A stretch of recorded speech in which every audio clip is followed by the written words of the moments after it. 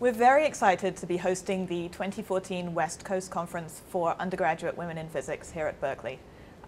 We have over 160 female undergraduates coming from institutions all around the West Coast.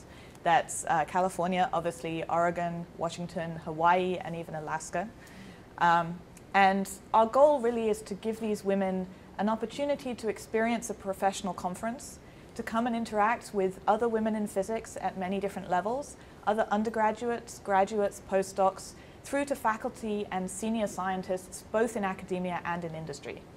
And one of the ideas is to present them with information about potential career paths, both graduate school and in industry, and show them the breadth of opportunities in front of them after a physics degree. The fraction of women in the physical sciences falls off at every stage. That's undergraduate, graduate, postdoc, faculty. And I think there's two challenges that we face. One is the choices that the women themselves are making, and some of those are going into other fields for perfectly good reasons.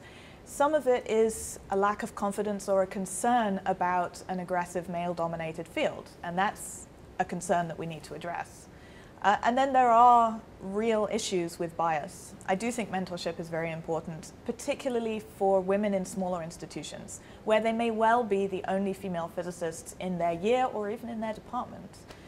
Here at UC Berkeley, we're very lucky to have a relatively high fraction of women in the department. We have about 20% of our undergraduate majors are female. And in our last year of intake of graduate students, almost a third were female. That's a record high for us. But that's still pretty low when you consider those numbers. So we want to show that this is something that they can do and encourage them to pursue it if they're interested.